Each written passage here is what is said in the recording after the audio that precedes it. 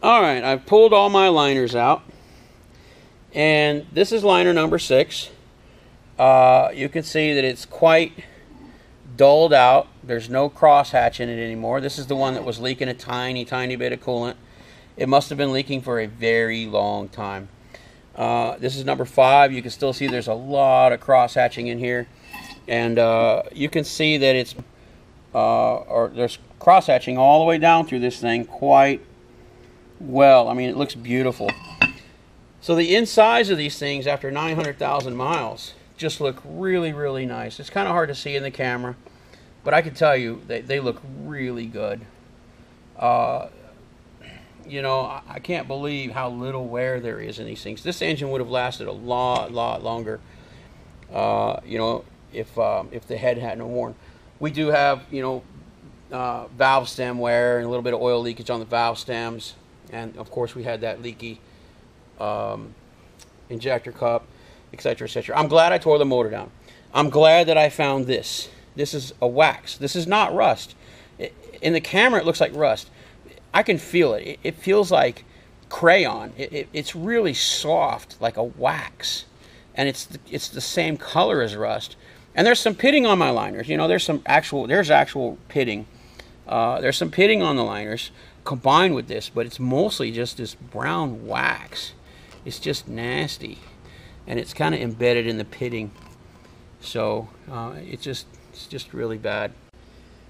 All right, with all the liners out, you can clearly see that that brown, nasty, waxy, dried coolant substance has inundated this entire engine block.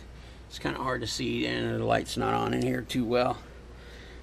But we're going to have to clean all this out, and I'm just going to do the best I can. I think I'm going to reuse. That's just too much work for me.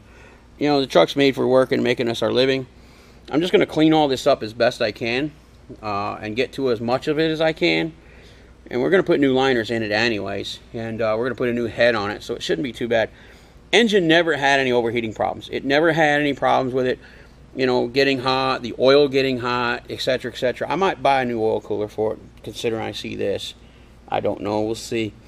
But I think I'm going to just try to clean it up and reuse it, and go from there, because we never really had a problem with the motor.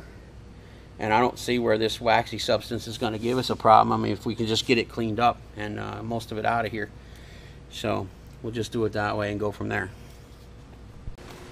Okay, so I've got all my liners out. They look pretty bad on the outside from that bad coolant. And I've cleaned up my block a little bit on the inside. And I just wanted to show this right here. I took a piece of cardboard and I set it on top of one of these liners with it upside down. This is upside down. This is the bottom. And I marked it with a pen. And then I cut it out with a pair of scissors. And then I taped it over on both sides. Put a little bit of electrical tape on here around the edge and just mashed it down. Poked a hole and put a zip tie, a real tight zip tie in there. And what this is this will go down in where the cylinders are, or where in the cylinder block. It'll go below this ridge because it's this size and not this size. And it'll slide nice and snug down in the hole, so that when I clean, or if I'm working, or I do any machining, because I'm getting ready to do machining too. I'm going to counterbore my blocks, or my block.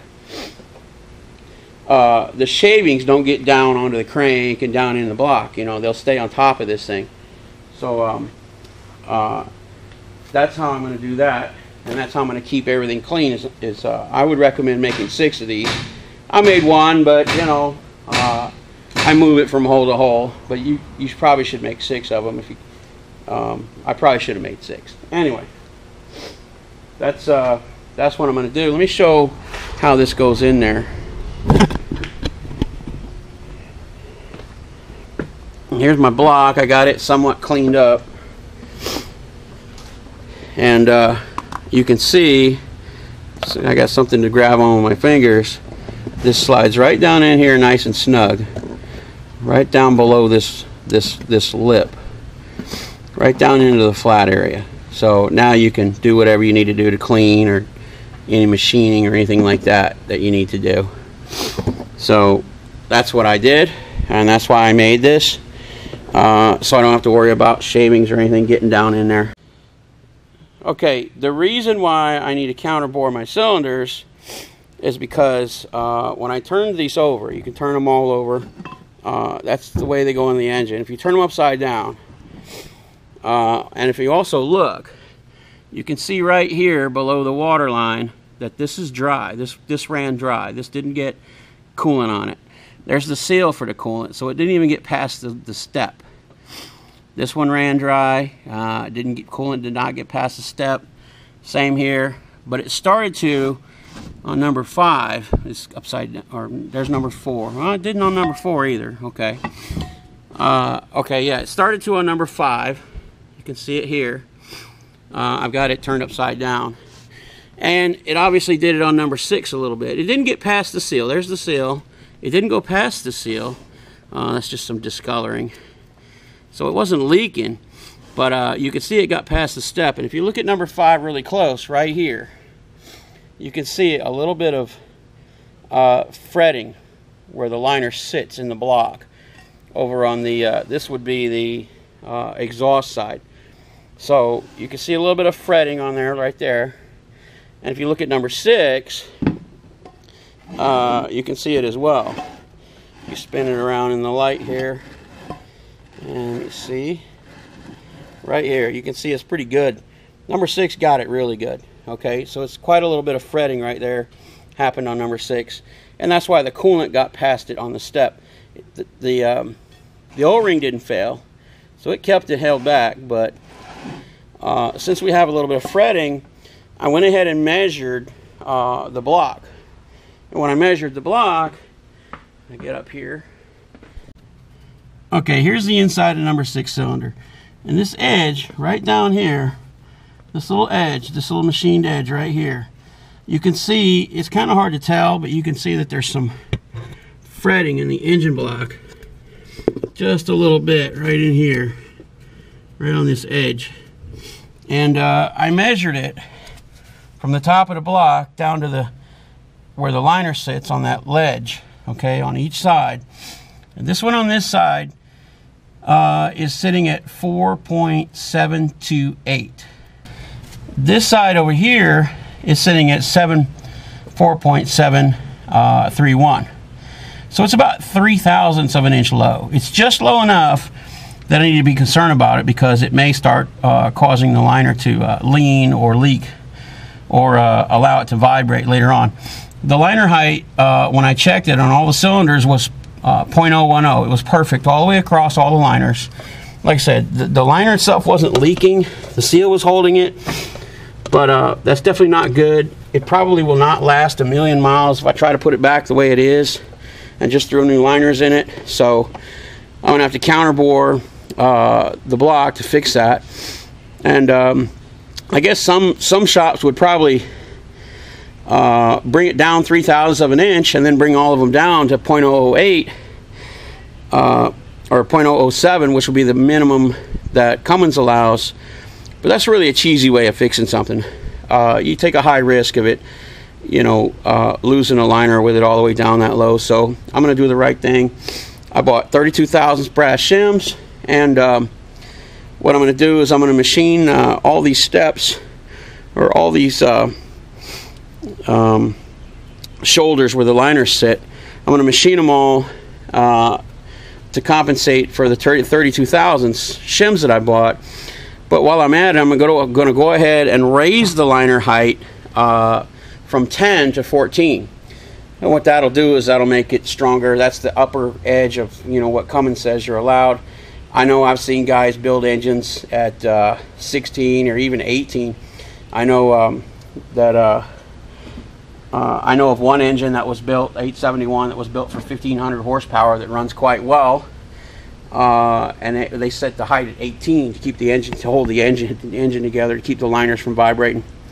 So I know people have gotten away with as much as 18. So I'm going to go ahead and set it to 14, and because I'm not building this thing for a whole bunch of power, and I was told that it won't do that a second time in the future with it all the way up at 14. So I'm going to go ahead and counterbore it down to 32 more thousandths minus 4 which would be, you know, that would set the liner height instead of 10, it was set at 14. So let's have some fun with that.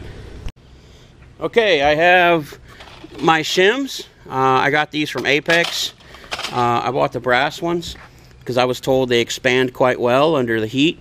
They'll expand faster than the steel, and they'll help hold the liner together tighter under high heat or high compression. So I'm going to go ahead and use the brass liners instead of the steel liners. I know like a lot of guys like the steel liners or the stainless liners. I went with brass. And the new liners already have a brass shim that is 32 thousandths, so it's going to have about 64 thousandths of brass. And it should be okay, it should be fine. And like I say, the brass is supposed to expand quicker than the steel under heat and compression to help prevent that problem anyway. So we're going to try that out. We're going to put that in our engine. And what we're going to use to counterbore it is I have this lovely tool I've got from I think it was Monaco Tool. I bought this 50164 setting master, which I have here. It's not really required to do the counterbore. All it is a precision ledge where you can zero out your dial indicator to the height of the counterbore, and I think it's 4.725 is the height on that, 7250, and then you can use that to preset your dial indicators. You know, if you're going to use one of these height gauges or dial indicator gauges for your height, for checking and setting your height. And then I have the Monaco tool kit here. Part number 50145, mid-stop counterbore tool for Cummins ISX. And I bought that thing quite a while, last year I think, in anticipation for, you know, doing my engine or helping somebody else that might need it. So I've got this whole counterbore kit here, and we're going to use it to counterbore the block.